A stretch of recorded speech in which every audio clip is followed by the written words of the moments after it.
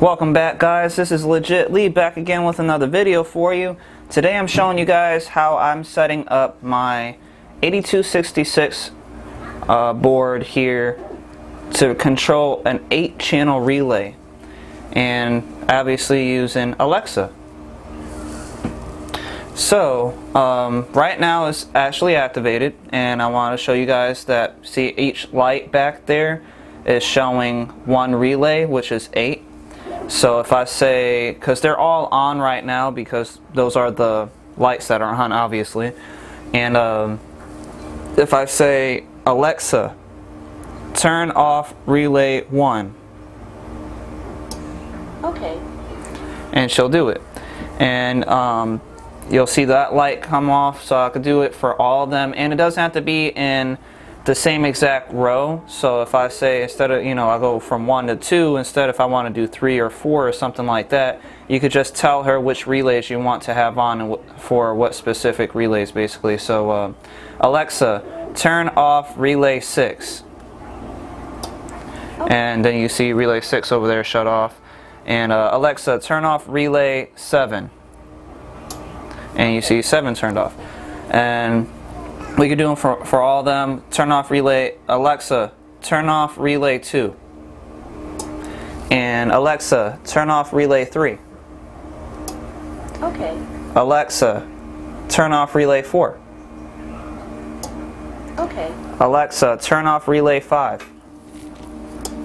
okay, Alexa, turn off relay 8. okay. And you hear every single relay now is off. So we're going to go ahead and get into our sketch here so you guys can see exactly how I have that going on.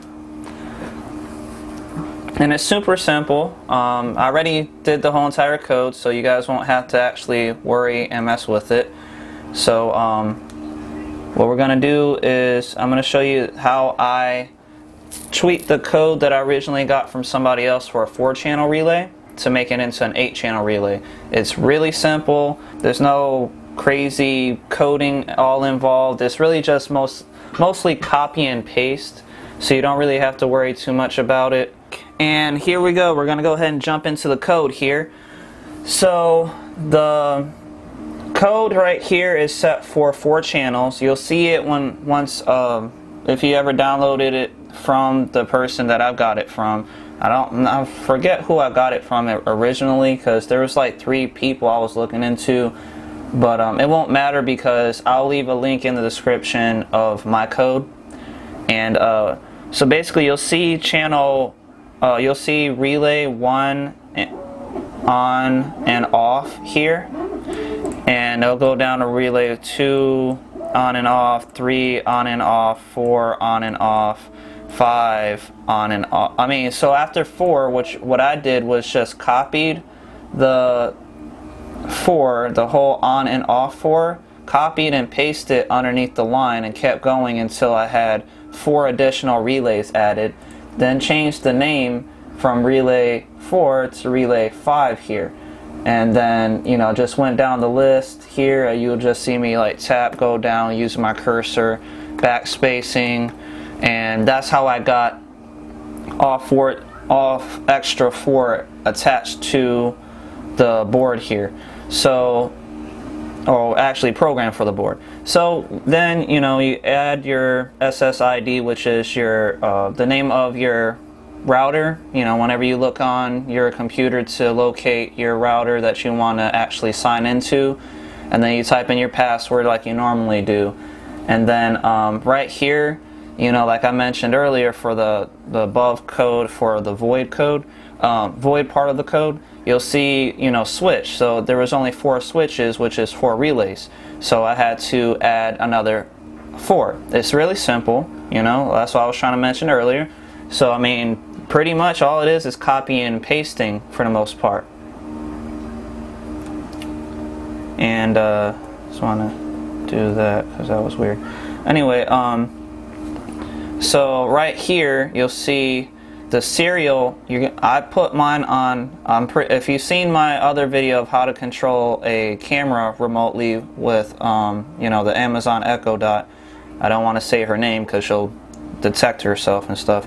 But you'll remember seeing that I said you want to have your serial begin for the 115-200. That's the bud rate. And then you'll go down to where you see your relay 1 equal new switch relay 1 and the port number 80, oh the name number 80 here. Let me just move over 80, and then relay on, relay off, or relay 1 off. So relay 1 on, relay 1 off. So you know, you just follow the numbers. So if this is 80, it goes down to 81 for relay 2, 82 for relay 3, 83 for relay 4, 84 for relay 5. So, you know, I had to copy relay 4, this whole code here. You know, I just did like how you normally would, just copy the whole entire sketch. I mean, the whole entire code here, copy, paste it, and then just, you know, you hit enter, paste the code into the bottom there, and then yeah, I just changed the numbers to 5 for here instead of 4. It was 5, and then over here it was 5, and then this will be 84, not 83, and then you change this one to 5, you know, because you're calling out relay 5, and then, you know, relay 5 over here, and the same thing for the next 3, you know, 6, 7, and 8, and then you'll just do 84, so it'll be 85, 86, and 87 for relay from 6 to 8. And so you'll see after that your UPnP broadcast responder is the add device. It'll say, you know, up to 4 relays originally, and I just added, you know, copy and paste and changed the relay number to 5. So 5, 6, 7, and 8. And then you'll go down, you'll see server loop. You want to make sure that it's, you know, looped correctly, because it's going to, you know, communicate and then go back, and they communicate to each other, so it's a complete loop. And you'll see relay 5, 6, I mean, you'll see up to 4 relays, and just like I mentioned earlier, you just copy the server loop. I just copied server relay 4 server loop code, and then paste it, you know, 4 additional times, and then change the number from 4 to 5, 6, 7, and 8 also. So then we're going to go down to, and if you're wanting to know, because I'm not sure if I mentioned it a second ago or not, let's just go back up real fast. When you change the code here, you're going to do pin mode also. I just want to make sure that you know, because relay 1 is going to be pin 1, relay 2 will be pin 2, that will be digital pin. That's D pin, D1, D2 is digital pin, those are outputs. It's going to be outputting a signal to the board to let it know that you need to turn this relay on. So you know, it's going to be a digital write, it'll be high, because normally it's going to be a high output, because it's giving a signal, a voltage to that pin that's connected to that relay. So basically, you know, pin 1, 2, 3, 4, 5, 6, 7, and 8 is what you're going to want to make sure that those pins are on. And if you want to go back and look at your pinout on your 8266 board, be my guest. I did, on my previous video, I did explain more in detail about that, but I'm not going to get into that in this video here. And so then you'll go down after the server loop. You'll see right here, you know, relay, this is the sketch right here. This is void relay on, relay 1 on, I mean, and basically it's saying switch relay 1 turn on, and it's digital low signal, which will tell the relay, okay, turn on. And then once you want to turn it off, you'll say switch, you know, turn relay 1 off, and it'll be a high digital signal to our digital pin 1, basically. It'll be a digital write. So the same for relay 2, 3, and 4. So then after 4 there was no more, so I had to copy, you know, I just copied 4 here, starting from the void right there at the corner, highlighted the whole entire thing here like this, and then once I highlighted it, I copied it, you know, pressed enter, gave it this space in between the first void and the second void here from the other two, just to give that extra space there. And, you know, change the numbers to relay 5, and switch is going to be 5 relay on 5 on, and you got to make sure that you change your digital pin too, because it's going to be on D5, not D4 now. And that's the same thing for the off.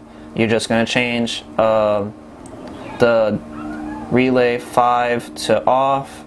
I mean relay 5 off instead of relay 4 off, and the same thing, switch relay 5 off, not 4, and, you know, changed your digital pin over here to digital pin 5 instead of 4. And you do the same thing for 6, 7, and 8. So that's completely understandable there. You know, I just broke down the real basics and all the information that you possibly would need. After that, there's nothing else you have to do other than upload your sketch, and, you know, you could verify it. You'll just go click in the corner here, click verify. That'll let you know if your sketch is wrong, or if there's any miscoding involved that you have to go tweak and fix. This is basically the start point where it'll check your code to see if there's any errors, and if there is an error, it will detect it, and if there isn't, it will just say complementing or done complementing in the corner there, like you've seen, and it'll tell you the size, which is I'm using 43,840 bytes for local versatile, I guess. I think, wait, oh no, I'm sorry, I used 38,080, so 38080 bytes. So it says 46% of the storage on that board there. So that's good. I'm not even using half of the storage for 8 relays, which is great. And that's the amount, that's the max amount that I would need at the moment anyway. And then, so once you get set up with, you know, your complements and your sketch and everything, you can even do, once you upload it, because after that you're going to want to upload it, obviously. So you'll click upload, it'll upload to your board, and it'll say, you know, done uploading. You'll see it run through its little course. You just got to give it time for it to finish saying done uploading. And after that, what's going to happen is you're going to want to tell the Amazon Echo to discover your devices. Now, this is the tricky part. You're going to have to keep telling Alexa, you're going to have to keep telling the Amazon Echo Dot, I'm sorry, I'm trying not to say her name. You're going to have to keep telling the Amazon Echo Dot to discover your devices if you don't see her discovering all 8 devices, because you have 8 relays, so that's 8 devices. So that's the problem that I kept coming into, that I noticed was, you know, I'll go to serial monitor and see you're on baud rate 115/200, so, you know, so you make sure it's selected for that, and then you'll go to serial monitor and it'll tell you, it will display the information off of your microprocessor, which is the 8266, or any board that you're using for Arduino board capabilities, basically. And so when you say, like how, for instance, watch when I say, you know, to turn on a relay, Alexa, turn on relay 1, and there you go. You see it responded. That's the code there set for your internet connection, and turns on the relay for you. And then if I tell her to turn it off, Alexa, turn off relay 1. Okay. And then you'll see the code there, and it turned off the relay for you. So that was it. So when you tell her to discover your devices, you're going to want to have your serial monitor up so you could watch to make sure that she's connected and just trying to discover all devices here. But once you do locate all 8 devices, you do not have to rediscover them. soon as she knows that there is 8 and the name of those devices are relays, you're done. You can go back to the code as much as you want over here, tweak whatever you want to tweak here, as long as you're still wanting her to use 8 relays.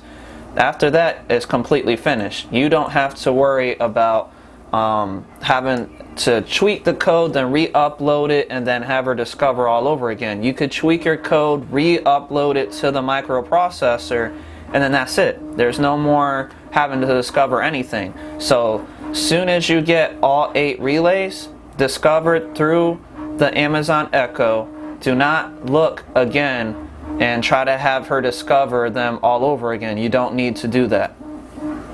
I just want to make that clear, because I know that, you know, she'll discover maybe 4 devices at one time, and then, you know, another 6, then maybe 7, and then go back to 6. Like, I've seen it happen with me. So, you know, you just have to keep telling her to discover all devices there.